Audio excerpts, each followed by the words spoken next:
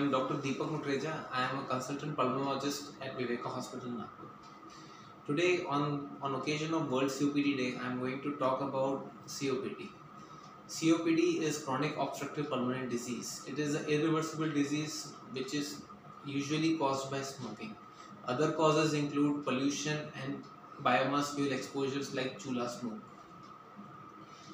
This COPD is very important to be addressed because it's a second leading cause of death in India.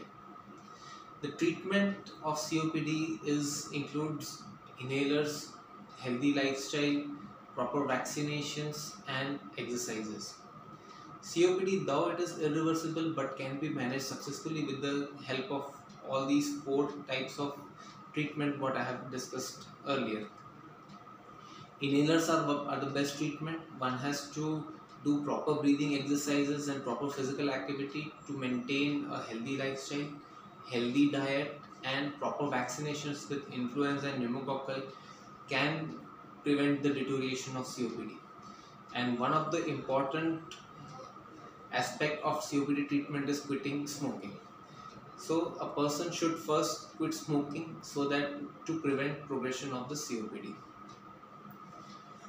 Any person who is developing breathlessness, cough with expectoration and has a history of smoking should consult his pulmonologist.